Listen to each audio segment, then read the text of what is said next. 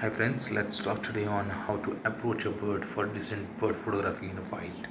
We all know it's very easy to photograph them in bird feeder or a bird bath setup.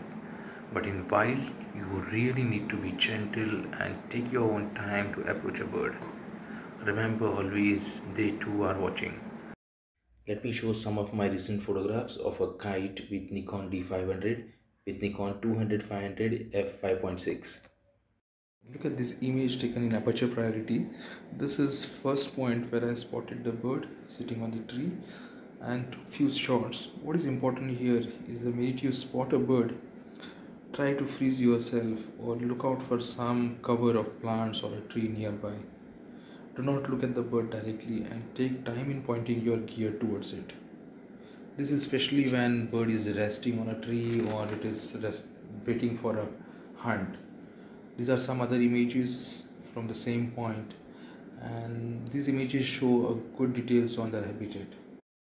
This image has been cropped with a simple software or a free software of Picasa, and this is how you get a decent crop which can be kept.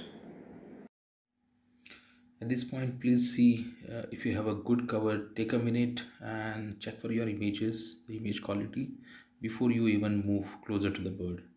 Take few steps, 2 to 3 steps, and again take few of your images.